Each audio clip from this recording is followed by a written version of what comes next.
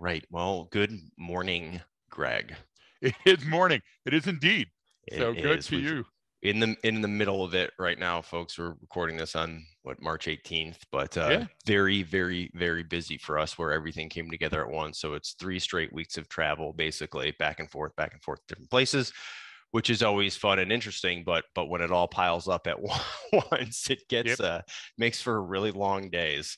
Uh, for getting work done between the margins, as they say, I guess. But Absolutely. we still want to keep putting stuff out, and so this conversation is something we again one of our conversations in the car, I guess, Yeah. where we talk about, was it a weapon or a tool? What's the difference between a weapon and a tool, right? Why do we see things one way and not the other way sometimes? And so that's kind of the general topic. And there's a few cases that we want to get into, but one of the things this kind of goes back to, it's a lot about context, right? Context Yep. matters and intent matters. So sometimes we don't see things for things that they can be used for. We only see them for things that we know how to use them for. Yep.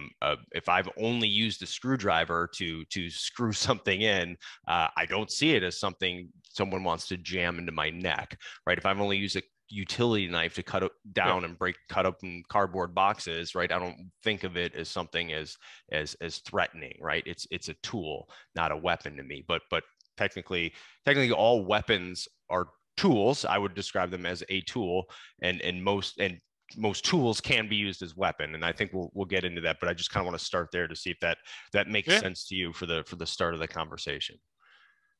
No, no. So let's go back to what started this. The inception is always a good thing looking back. So we've you and I with other folks and alone have been teaching about street tools for over 40 years, right? So Right. I'm I sure haven't been that alive for before 40 that, years, no, but but what I'm trying to say is that's why I tried to say you and I, when we yeah, worked together, and yeah, then me yeah. and other people, and then me alone, all the way back to the dojo in the 70s, Right. so, and I'm sure I learned it from somebody, and those people had done Right. it in the 30s and, 1800. Fuck, somebody was showing somebody a belt buckle and swinging it around and hitting an ostrich or something. So the idea is that all weapons are tools and not all tools are weapons, simply. Okay. The second part of that argument is a weapon is defined as, a tool which is intended to kill or inflict injury, whereas most tools can kill or inflict injury, but it's unintentional. That wasn't Right. the intent. So now we're talking about the intent, not motive. But let's get back to street tools. The argument started with you and I in the car. It wasn't an argument. It was a sharing of information, because there's some boob on LinkedIn that was showing like, hey, if you keep a ball peen hammer in your boot, a cop can't arrest you when they stop the motorcycle, because it's a hammer. And you can tell them, Bullshit. hey, I got to, well, listen to me, folks. Don't listen to absolutely everything some idiot Tool puts on on. there. Is that Yeah, a another tool use of on a word? tool. Tools on tools. Tools There's on your tools. title right there. Tools on tools, Brian. Because the idea is like, listen, I see people, first of all, the best tool, if you want to carry it with you, is a box cutter or some edged weapon Yeah. that's under 3 inches. Because when you get to 3 inches or over, specifically if it's fixed or the blade comes out mechanically, you're going to be guilty of a felony somewhere in the United States. Just telling you. But the cool thing is you never have to reload a knife. You get what I'm saying? Knives are silent. Knives are lethal, and knives are utile. So I can use it camping or to, carve up an animal to eat, or to kill my neighbor if he gets out of control. Sorry, Lon. But the idea is that this idiot was trying to say that, listen, you're not going to be circumspect if you have, for example, a ruler and polish one side so you can behead somebody. The whole idea has nothing to do with that. It has to do with what's your intent. So intent determines that you accidentally or purposely committed the crime. Motive says why you did it. So the idea that just because you did it, whether you did it accidentally or intentionally, okay, you carried that item, so you intended to use it as a weapon. Therefore, it's assault with a deadly weapon. It's so facto. Do you see what I'm trying to say? And that's a great point when someone says, "Oh, you can carry Yep. this for this reason. It's like, well, no, Yeah. you can show that you demonstrate intent when you put a ball peen hammer in your boot or something like that, Exactly. because And that's not where it then goes. where do you go? Exactly. Yeah. So I would, if I was the attorney, Brian, you're spot Oh on. yeah. So if I was the attorney on that, I would say, okay, do me a favor. You ever met a carpenter? Yep. Yeah. You ever met a carpenter on a job site? Yeah. What are some of the things that that person carries? Now, you knew that carpenter even off duty, right? Yeah. Did you ever go to 7-Eleven with them? Yeah. Did you ever go to dinner with them? Yeah. Did they carry their tool belt with them? No. Where was it? In the car. You get what I'm trying to say? Yeah. Bing, thank you, Your Honor.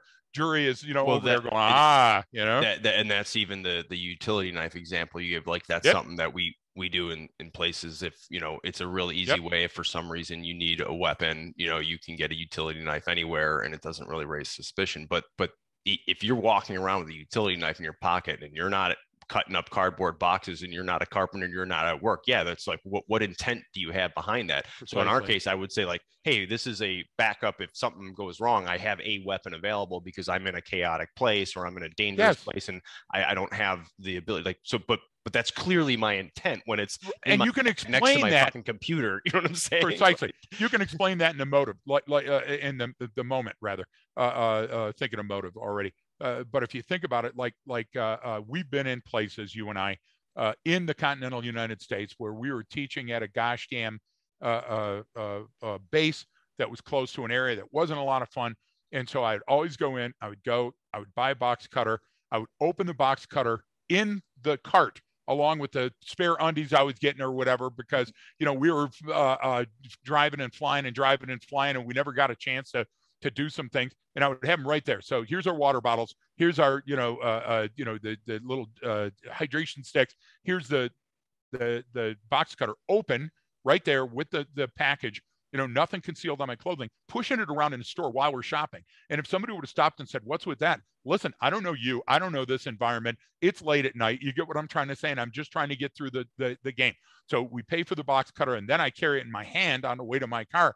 Listen, it's not paranoia, Brian. It's the fact that we don't have the opportunity sometime to choose where we go and train. You think it's going to be different in a couple of days in Colombia?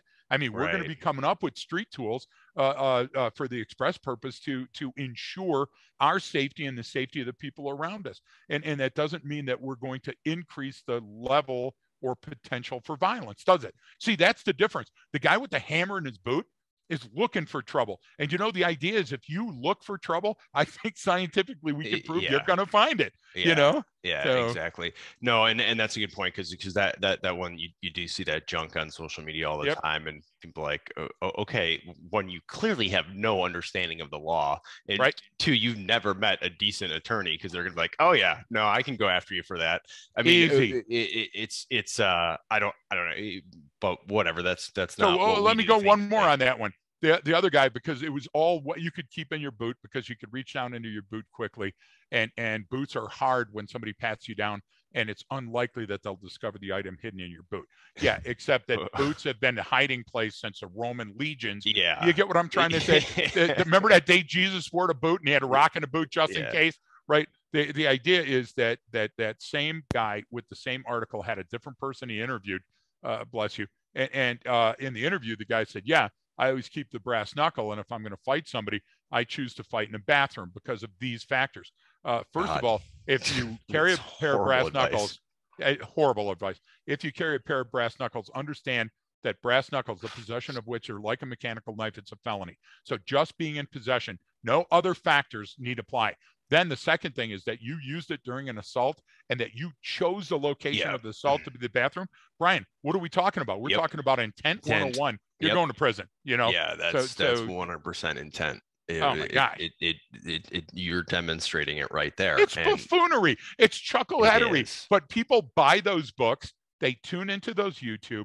And I swear to God, the LinkedIn, if I see one more clap when somebody, talks about that, it's like, what are you, an idiot? I think what it comes from, Brian, I think it comes from when I was young, my youthful fascination with like Batman and Spider-Man. Yeah. They had a utility belt with something nifty on it, Yeah. And I think nowadays it's even worse. I have all these things on me. Like lockpick. So I can't tell you how many times in my 60 years that lockpick came in handy? And you know what the answer is? Never. So never. I will acquiesce one day. So I did actually go through lock picking covert entry courses, but Sure. the idea was that I actually was able to do that on deployment before and use it, but it was like rare and unnecessary, really. But it was because it was a padlock on a chain, and then to get to the internal doors or the old school doors with the skeleton keys, and so I carried a little spindle of skeleton keys that I could stick in and pop the lock with and it. Sooner or later, one would work, right? But yeah, right. Exactly. But yeah, that's another one I constantly make fun of for that reason. It's like we're gonna do. Where are you gonna pick? What are you getting into here? Like if this is, and especially when people are like, well, you know, if things go bad and you got to get access to something, like, yeah, throw a rock through the window, buddy. Like at that point, like, what are you learning this You're for? exactly right. Anyway, So my dear friend Jaeger came to me one day on the ranch, and Jaeger had this, I won't give any more details, but the vehicle that he pulled down, it was impossible to get into the trunk in any other manner other than having the key or a cutting torch. And so I said, well, what do you want to do? And he said, I need to get in. And I said, okay, well, are you going to change the lock cylinder? And he goes, yeah. And I go, okay, easy day. So I showed him, you know, open a lock, jam a thing in, turn it, you know, this way and pop it out, and it opens. And he goes, that was amazing. I go, no, it was a tool. This is a perfect discussion. That was a tool, right? And any tool can be modified or adapted because what's the intent behind a tool? The tool makes our life or a job easier. Yeah. Do you see what I'm trying to say? Specific purpose too. Yeah, an abacus, a calculator, right? They're tools of sort. There was the article. Chantel, our advisor, our social commentator, sent that article about the woman, I think it was in Florida, that was old granny, and she looked so disarming, and she would stand at the airport and give people a hug like she thought she knew him, and people would go, oh, that was so sweet, and walk away and go, holy shit, where's my pearls? Where's my credit card? Where's my money? She was pickpocketing people. Yeah, she was pickpocketing people. So what was her tool? Her tool was her routine. I'm an old woman that looks a little befuddled. I come up to you, I pat you down, and I take it away. Why did the tool work? Because she had refined that tool in that situation and used all the atmospherics and the biometrics and everything along. What are we talking about? What do tools do? Tools can give you access, right? So she that's how she gained access. You gained access into that place by popping the lock, right? A lock pick is supposed to give you access. That's what we're talking about. Tools can do. Tools can give you access, but it's always about what is the intent. And I know we talked about a case where maybe if you want to go over at the woman at the school board meeting. So there's a perfect example. So first of all, I apologize because at the end of the street tools argument a few minutes ago, Brian said, so what's the difference between what you asked it so simply because you were rhetorically asking, so what makes a tool a weapon? And I said intent, and you go, there's a podcast. Remember that? Yeah. That's how, and it was months ago that this has been dancing around in our heads. So a female showed up at a school board meeting, and because she didn't completely understand how you have to, call ahead and schedule a meeting and do this, and you can't just stand in line in this specific context. What happened is she said, listen, I want to talk about my son or daughter. Don't remember, a lot of times gone by now. It's at least a month. And they were like, hey, listen, there's procedures. This is the way things are going to be. So she pulled out a gun and set it on the counter in front of her and said, can you hear me now? Are we talking now? Now, Brian, the idea that was not an assault. It wasn't her intent to carry out a terroristic threat. In her environment, her baseline created the environment where, like, I'm the youngest brother, and every one of my brothers is gigantic, right?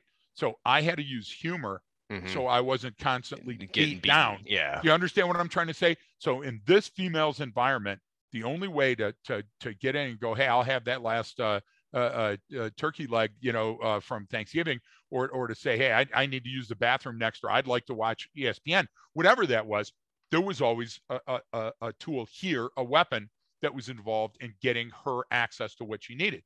So she wanted to be heard. That's all she wanted. She didn't want to hold hostages, Brian. It wasn't an armed robbery. She just said, do you hear me now? Can we talk now?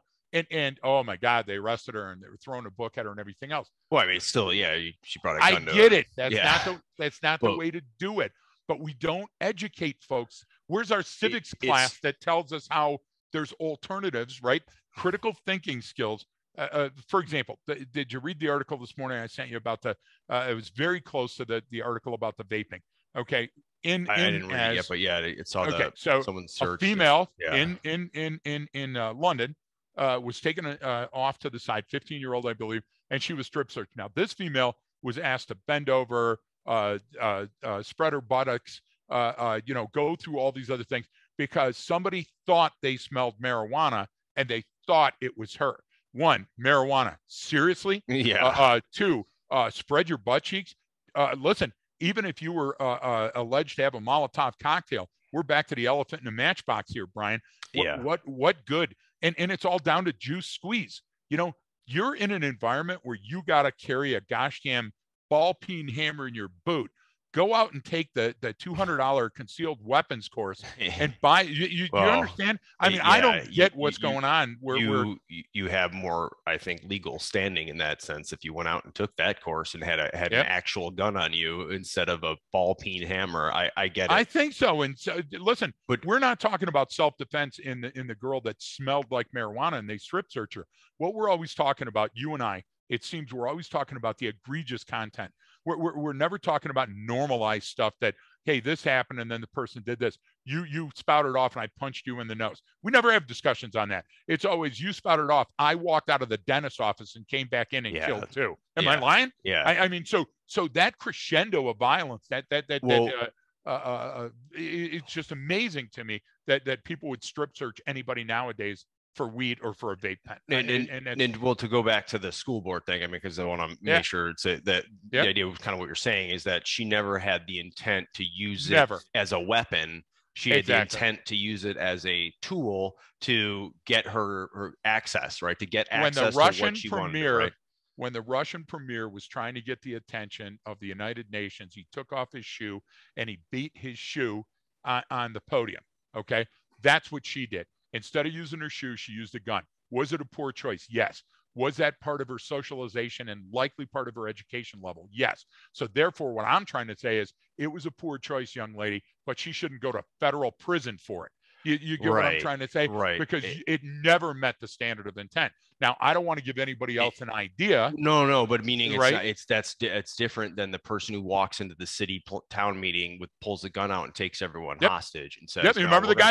You remember with the V that he painted on? Yep. So it's a perfect example. It's completely different. And I, kind of throwing it back to the theme of the show, are they using it as a weapon or are they using it as a tool? Was it a weapon or was it a tool? Because those are two different things. Now there was a guy, and I can't remember his name. Do you know who Godfrey Cambridge is? I don't know if you remember the actor. It's a long time ago. Actor, very popular in the 70s, but he was a black comedian and actor that was much the same as Pryor in opening up doors that comedians at that time that were black never had, and specifically on TV and film. And he did a film where he portrayed a white fella.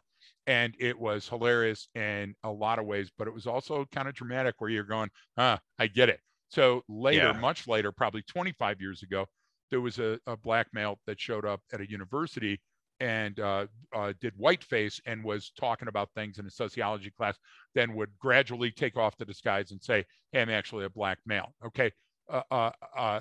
Why am I talking about that? Because those were tools to grasp the attention of an audience in a very specific way to discuss something else. Okay. So you look at it and you go, wow, that's going all the way around the house to get, but in that context, at that time, for that message, that tool was effective. Just like a Phillips head and a standard screwdriver are different tools for a job. Now, we might not agree with that. You don't have to agree with it, but call it what it is. But understand that was a tool. So it wasn't a weapon. Do you get what I'm trying to say? And then people say, well, a weapon's kind of a tool. No. A weapon is to inflict injury or death. Okay. And the idea is that sometimes it's used just to threaten, of course, but the idea is that once you've threatened, now it's no longer a tool. It becomes a weapon. Your intent is demonstrated, Intent is your objective. Motive is what drove you to do it. Yeah. Intent is necessary to determine criminal liability. motive is inconsequential. It's irrelevant. So that guy with the hammer and boot did more to demonstrate intent, Right. knowingly or unknowingly, than a guy carrying a gun in a holster. Yeah, exactly. Right. I mean, no, I think that's another comparison we're using here, and that's exactly what we mean by intent. Is you focus on what that intent is. You know, if I I have a job where I have to go, I carry a lot of cash and I have to make deliveries, and I'm more likely of a target. I'm concerned about my safety. And if I want to go get training and classes and get a carry concealed weapon for my personal protection. Well, what is my intent there? To protect myself, because I have a dangerous job that I have a greater chance of being a victim of a serious crime. That's different than I'm going to throw this box cutter in my pocket or a ball peen hammer in my boot. That's completely different. You're exactly right. The intent is what makes it. The gun in that situation is much more legal and explaining it to the security guard. Hey, listen, this is my gun that I purchased legally, that I have in a holster concealed because I work in a dangerous place. All of those logical points meet at a nexus.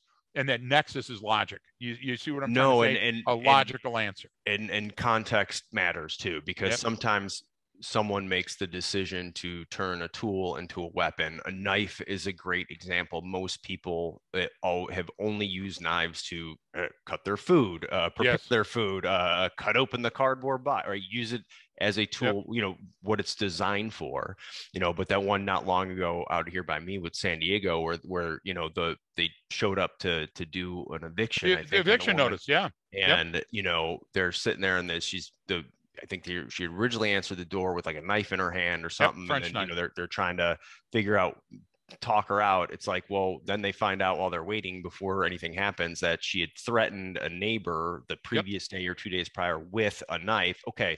So now to that woman, all right, that knife is now a weapon. It's no longer what she's going to use to prepare food. It's what she's going to use to defend her home and defend her, what she thinks, is she's being evicted. So, but what happened? Police went in and guy got stabbed and he's okay, but she used that as a weapon. She's dead. Yeah, exactly. You know what I'm saying? And so right there, Brian, that's a perfect example of taking a look at a funnel and thinking of the front door of the female's home, which apartment actually, which she's being evicted from, and the bedroom at the back is the narrow end. The door at the front is the wide end of the funnel, right? So when the coppers are with that front end, there's a number of coppers there. She comes to the door with a French knife. They talk. They do everything right. They're filming it. The guy notices that she has a knife. Hey, don't do anything with the knife because I will shoot you. She ends up throwing the knife at the coppers and slamming the door. So now the coppers can't stop. Now they have to go inside according to their logic. Now they go inside and there's double the number of coppers and a dog, and they're starting to go down a channel, a hallway to the smallest end of the funnel. So no offense, you don't have to be Albert Einstein to figure out what's going to happen. This is going to go. Now it gets binary, right? Now it's that shoot, don't shoot. And somebody's going to walk away stabbed and somebody's going to walk away shot. So I want to touch on that only because of the tool weapon thing. Listen, I tried to become the most highly trained martial artist of my generation. I worked very hard at that because I thought that was a very important distinction in my life. I got to the level where I was very, very highly trained and experienced in teaching others and fighting others and doing all this other stuff. When it dawned on me, wait a minute, if I can conduct predictive analysis, I never have to fight at all. Yeah. And so it was cathartic, right? So Brian, if you knew that she had a knife, you opened the door and then she had a knife. And yes, they exercise patience and less than lethal, but the de-escalation with the gift of time and distance wasn't there. Do you get what I'm trying to say? And you're saying, yeah, but it's an eviction. And if we got to wait for this special client every time, well, I'll tell you what, she'd have been alive. She'd been alive. The copper wouldn't have been stabbed. Exactly. And obviously it's an eviction thing. She has to go at some point, but she's already stayed past her welcome this long. What's another day? What's another hour? What's another minute? I am exactly with you. Are we vilifying the cops though? No, this is what I'm saying. I'm just saying the decision making we're vilifying, and the way the lenses that we choose to use to observe these things. We create inevitability, right? we grease the We skids, we create an create it inevitable outcome. I because completely agree. we add to it. Yeah, I mean, because we come up with, well, this has to end. Well, why right now? I mean, you look at all the resources and the money. It just said like money and resources and time and all it took Yes. with this situation. Like you're doing that anyway. This is now the most important thing. When so, I mean, we kind of choose, oh, let's just solve this right now. Let's get this done. It's like, whoa, whoa, whoa. So You're not taking into account the second and third order effects. What are the likely precisely. spirals here? And is it worth it? Is it really worth it? Like Vape it's pen. usually never. 15-year Yeah. old in London with a smell of weed. Is the juice worth the squeeze? Now, let me ask you a question.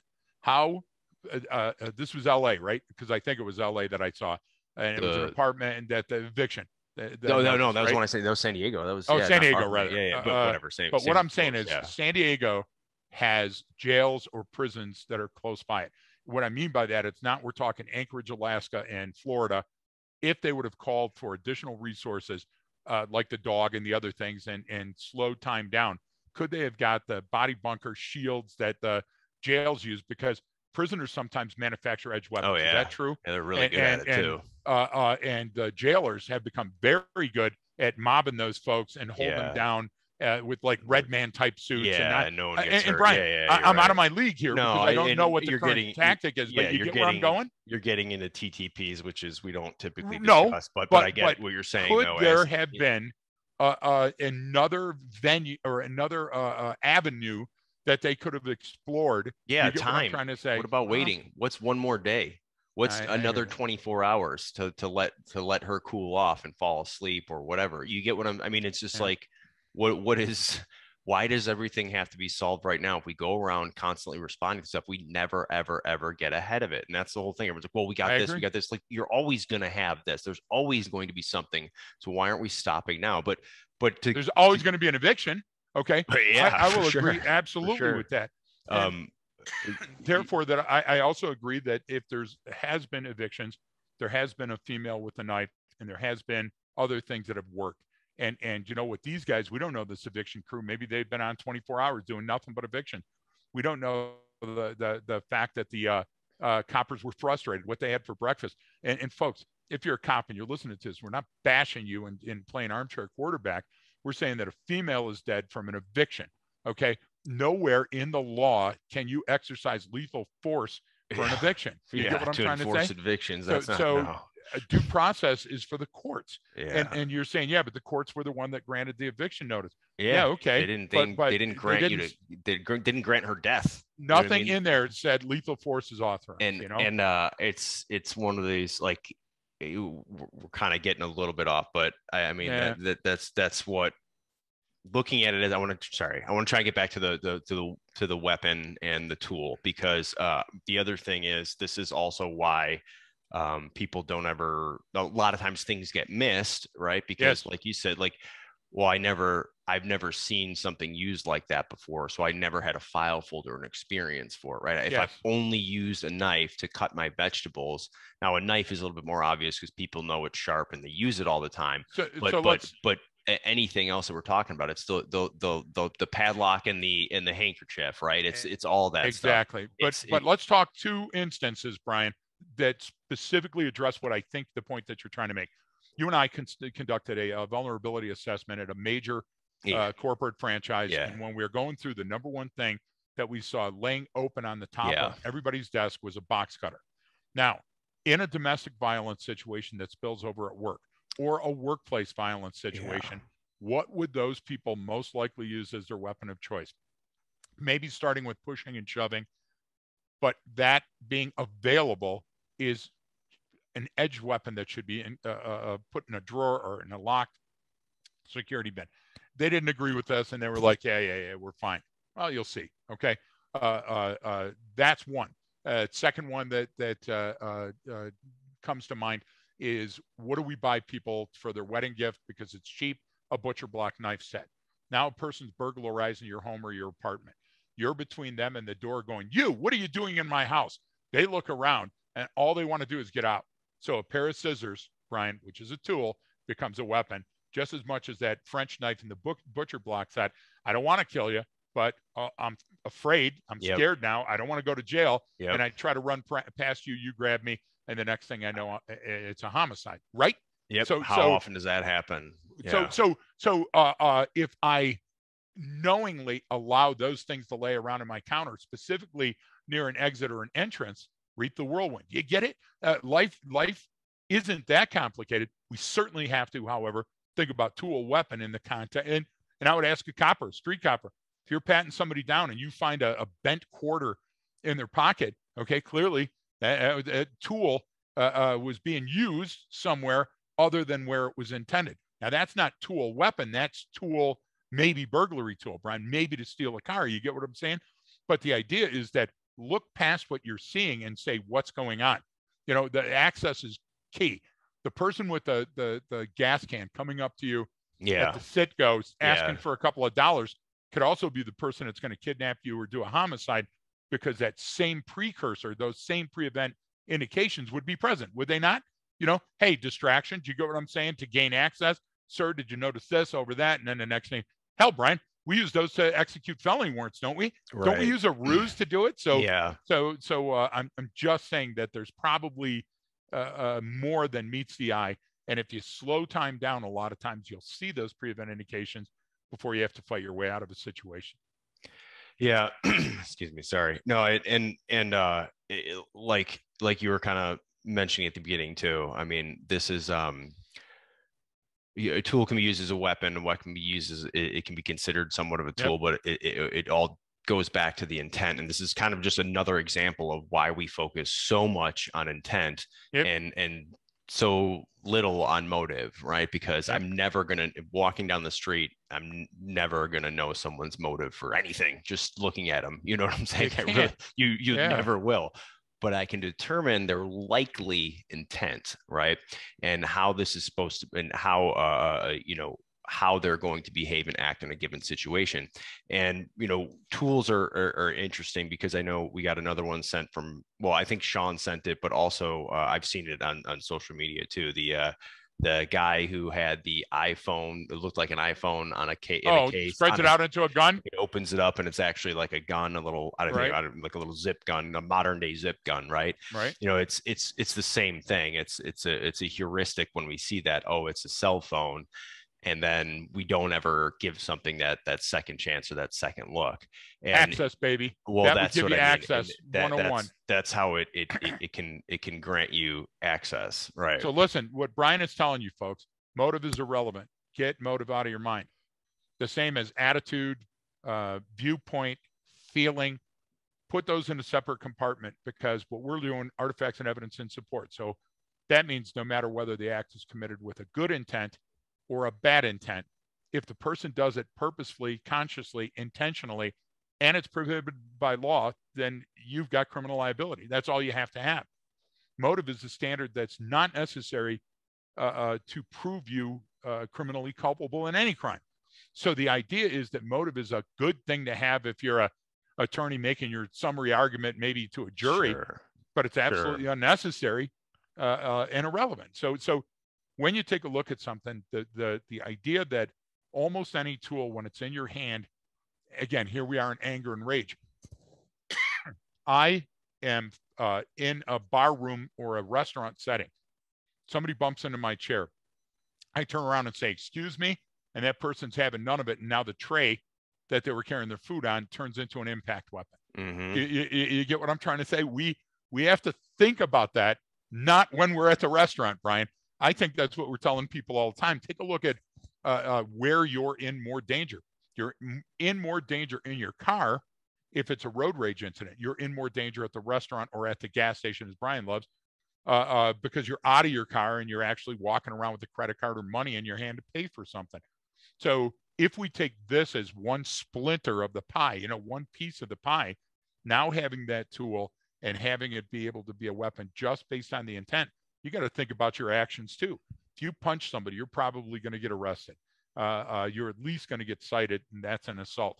If you punch somebody with something in your hand, okay, it's a whole new game. It's different, Even if that thing in the hand is a book or an ashtray, you get what I'm trying to say, or a stapler, a red stapler. You can't even punch this guy if he tells me to clear out my queue.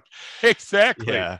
Exactly. No, and that's that's a really good point. And why is it different? Because that's demonstrating intent versus defending yourself, right? No, Yep. you used a weapon, right, that you brought for the purposes that's made for this, or a tool that's made for this. You know, it's And the the law same thing. tries to teach you, Brian. So Yeah. so your defense is going to be, hey, look, I had it in my hand, I got surprised, I used it. And the law says, hey, you should have engaged the gift of time and distance, because you should have allowed your brain to cool. That would have cooled the body. You would have set down the item and called the police and let them work it out, rather than me hit you with the swing line, the red swing line. Right. Right. Which is also, you know, it's better if you use the other person's gun on them. The one. Where are we going? Go on. As Brian would say, go on. If you're the one that brought the weapon to the fight and I ended up with it and used it, I never had any intent that day of doing it. But that's the Rick Moranis defense in the very first Ghostbusters, where the guy comes running out and the apartment's on fire and the whole upper floor's been ripped off, and Rick Moranis is looking around because he's possessed by Gozer, the gatekeeper. And they go, what just happened? He goes, some asshole brought a cougar to a party and the damn thing went nuts. What a great line. You know what I'm saying? So as coppers, I cannot tell you how many times I used that exact line when there was just total devastation there. Think about what you said, though, Brian. Yeah. If you bring alcohol to a party and somebody gets drunk, if you bring a gun to a party and somebody gets shot, do you get what I'm trying to say? I mean, if you're thinking that, hey, I'm going to line things up in my house just in case this happens, and then it happens, well, that's kind of intent. That's kind of intent. Yeah. Kind of intent. I'm going to set this up so if someone were to break in or were to do this. How many times have we seen that? They say, okay, I'm tired of getting broken into, so I'm going to rig this explosive device or this trap, and a person gets killed, and now they're up for homicide. And they said, okay, well, you knew or should have known that the intent of your actions would deliver this. A tool, a computer is a tool. Can a computer kill somebody? Arguably, yes. Do you remember the female that talked the guy into, hey, you talk about killing yourself, why don't you go in the garage and start that car? Yep. You see what I'm saying? So a lot of things unintentionally that are viewed solely as tools could easily become a weapon, and you're defending your life now. So you better think of those now. You better sit around and look at what those could be now, because if not, and the person's got intention and access to you, it could be that you're going to film your own homicide. Yeah, I agree. So I think, again, I always refer back to like when understanding some of this stuff is that, you know, obviously context matters because that determines the intent, right? I mean, that's really, you can't just do a guy with a ball peen hammer on his tool belt while he's working on a home is very, very different than a guy with the ball peen hammer in his boot. I mean, it's just, it's not hard to define, but we don't think of it that way sometimes. We're not trying to be, you know, oversimplify this stuff. It sometimes really is that simple. And this is why also just a reiteration of why we constantly focus on intent. How do we get through the understanding the situation is, okay, well, what is this person trying to do? And then they'll tell you, they'll show you, they'll demonstrate it in their actions and behavior, and even sometimes what they say. But that's the idea. So go to hockey, where everybody's issued a stick before they go out on the ice. And then imagine what the referee's role in hockey. He has two roles, or she. Procedural, okay, you cross the blue line before the rest of your team, so therefore it's icing. Second thing is, okay, that hook that you just did was to pull the person off the puck and make him trip and fall. You use that tool to move the puck around as a weapon. And so therefore that's a penalty. That's it. So sometimes life, Brian, can be literally that simple. You get where I'm going. You know, so the comparative, gosh, I don't want to use analysis. I want to use a comparison solely, is enough to help most people understand why that female that brought the gun to the school board meeting was wrong, but she shouldn't be vilified. She should be taught. You get what I'm trying to say? Because that's part of socialization as well, isn't it? Well, that gets into, you know, what are the repercussions for these actions? Okay, well, what was the person's intent? Yep. Like you know what I mean? That's a perfect point with the school board Yep. meeting, because her intent was never to use that weapon and shoot someone and kill someone. Now, Exactly. what she do was incredibly stupid and potentially very seriously Exactly. dangerous and could have killed someone. Yes, Yep. but she didn't, and this is what she was using it for. She didn't walk So, in and point it at someone and say, "Hey, now's my turn, MFer, and ain't no one leaving this room." Okay, you know, I mean, it's just a different way of you're so spot determining on. what we should do in terms of an intervention strategy, right? Exactly. Exactly. And a punishment, or how we're going to, what do we want to get happen? But Do we want Brian, the I schools think to this learn? goes to your point, is that if I spent more time teaching you to play basketball or go swimming or paint Mm-hmm. or make a pot, rather than running around late at night and shooting Yeah. to get the thrill of shooting or to shoot at another gang member. Now, all of those cases are solved at bang. What do I mean? Mm-hmm. Now some poor 13-year-old kid is laying dead. They've got a weapon that's on the ground. The town is burning down, and everybody goes, man, he was only 13. Nobody wants to take a look at all the precipitating factors or the artifacts and evidence that were in support of the conclusion. They just want to see that the train crashed into the car at that intersection and killed somebody. So what we need to do is we need to back that off and say, if the tool that you're carrying is likely also a weapon and the environment that you're in is highly volatile, the chances of specific violence and danger at that point increase exponentially.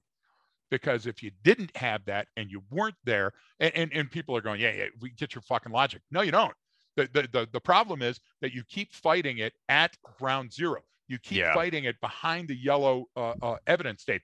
What I'm saying is it's much better sitting down with your kid at the kitchen table and going, look, son, I think you got a gun hidden around here somewhere and you're out there playing and you're going to do something stupid and either eat that gun yourself or you're going to shoot one of your friends or some. Sean sent me another article, and it was a third this year so far, where the kid finds a gun after the parents drive around to the dope clinic, and it's Yeah. in the back seat, and they accidentally shoot themselves or one of their coworkers. Yeah. 3 times it was people going to dope clinics. Was the dope clinic the proximate cause? No. No. The idea was that, have you heard of a holster? You had a Yeah. loaded gun in your car with the parents in the car, and guess what? It was poor critical thinking skills. So, Brian, are we talking tool weapon? Are we talking advanced critical thinking skills that creates the possibility of a tool becoming a weapon, or taking that weapon and just putting it back in and saying it's a tool for hunting? I'll bring it out in November. You get it? Right. I mean, I don't want to oversimplify it or be pedantic. Well, I just want people to stop and think for a minute about what they're talking about. I actually don't think that's oversimplified, and it's why we always circle back to intent, like we've been talking about. It's Yep. not. It's if we focus on that, then it clears up some of the hyperbole around these incidents, right? Yep.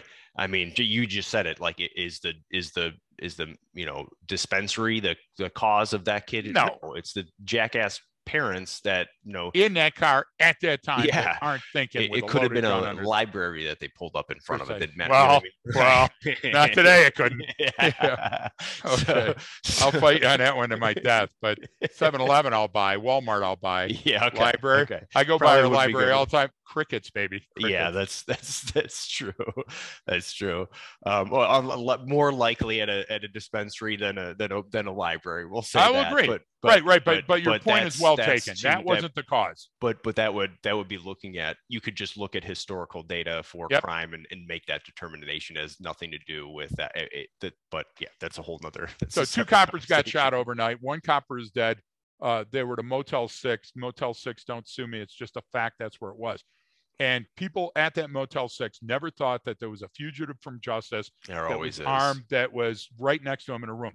So we never anticipate. We never think that today on the way to the library, we're going to stop and get gas and this is going to happen. We go to a hotel anywhere, I'm always going, let's pick out the felon at the hotel, because there's just the probability, the likelihood of someone, you're at a hotel that is right near the intersection of 2 major interstates. You got dope deals going on at the Walmart nearby. You've got felons hanging out, going from one place to another, or meeting someone. Like every hotel I go to, it's just now the last one we were at actually in Montana there was really nice. But even there, you They go. carried me in a sedan chair to my room. They had fans on me. Never seen a hotel that nice. Thank They you, had guys. free beer and wine in Oh the my afternoon. God! I was like, Thanks, this is Bozeman. horribly dangerous. This Hey, is hopefully horrible. some of those people tuned in and will be listening to this very Yeah. podcast.